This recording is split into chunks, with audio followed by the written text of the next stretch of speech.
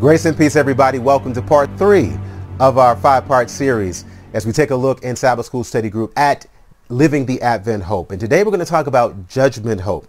It's really the other side of what we focused on in part 2. So if you haven't watched that, take the time to watch that. But if not, either way, let's pray today, because in this study, Father, we want to understand the value and the peace that comes from knowing that we have hope in judgment, even in your Advent. We pray in the name of Jesus. Amen. We talked about how Advent hope is hope in the resurrection, but today we're focusing on how Advent hope hopes in justice as well. This is, again, another blessing that comes from looking forward to Jesus coming back. And one of the things that he comes back with and as is as judge. See, the Bible and the Father, more importantly, knows how it feels to live in the life that we live. Solomon shared the struggle that we face in Ecclesiastes chapter 8:14. The injustice that happens in the world to the just, where he says, there's a vanity which is done upon the earth, that there be just men, good people, unto whom it happeneth according to the work of the wicked. In other words, bad things happening to good people. And then on top of that, again, there be wicked men to whom it happeneth according to the work of the righteous. In other words, good things happening to bad people. Solomon says, and I echo, I said this also is vanity. This is the fruit of a messed up world, but it's not going to be forever. See, when Jesus comes, all that is wrong will be made right. And when he comes not just as the reaper, as the redeemer, but he also comes as ultimate righteousness, meaning justice, to make what is wrong right. See, that's why for us, Ecclesiastes chapter 12, verse 13 says, for the just, those who are trying to do the right thing, let's hear the conclusion of the whole matter. Fear God and keep his commandments. In other words, do the right thing. Do the right thing, because this is the whole duty. This is our responsibility as men and women. That's our whole duty. Just do the right thing. Do what is right, even when justice is void, even when good is returned with evil, and even when evil is rewarded, when people cheat and they get ahead, when people lie and they're promoted, when people are falling, but they seem to go higher and higher, even though they're failing in character. The Bible says do the right thing because, verse 14, for God shall bring every work into judgment. It did not say every good work. It said every work. It did not just say every bad work. It says every work into judgment, with every secret thing, whether it be good or whether it be evil. See, when Jesus comes back, he's been keeping perfect score.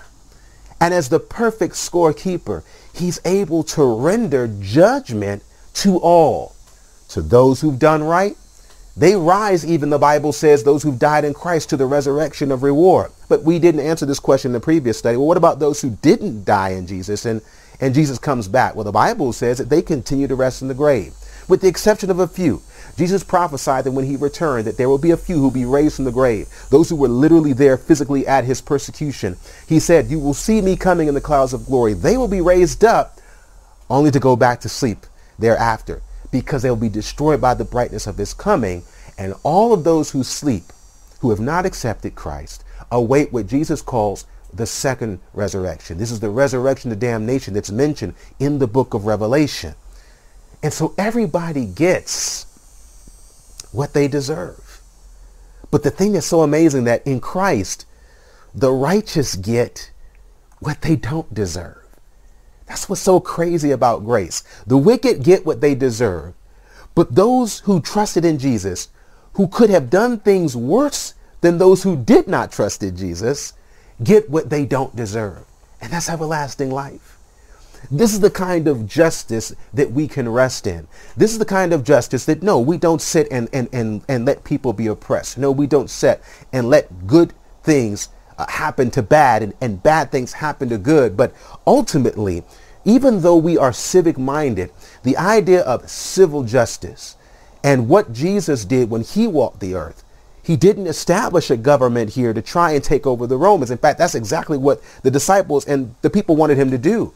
What he wanted them to do was to put their eyes on the kingdom to come. And their vision on the kingdom to come would judge how they lived in the kingdom where they stood, where they would be Christians, but Christians recognizing this is not my home. Heaven is, but I will not be so heavenly minded that I won't be of any earthly good. I want to encourage us to remember that one of the joys of Jesus coming back is that he keeps perfect score. He knows where you've been slighted, just like he knows where we've slighted others. So be focused on what you can control, and that is to fear God, keep his commandments, and trust that he will judge every work, whether it be good or whether it be evil. Hey, if you enjoyed today's lesson in prophecy, be sure to visit our website, changeministry.org/thehighwayhome. Here you're going to find 2 visual studies that guide you through every prophetic event from now until the coming of Christ. And you'll even find a step-by-step study that goes deeper into the Word of God so that you can find both the peace and the power that comes from the promise of Jesus' return.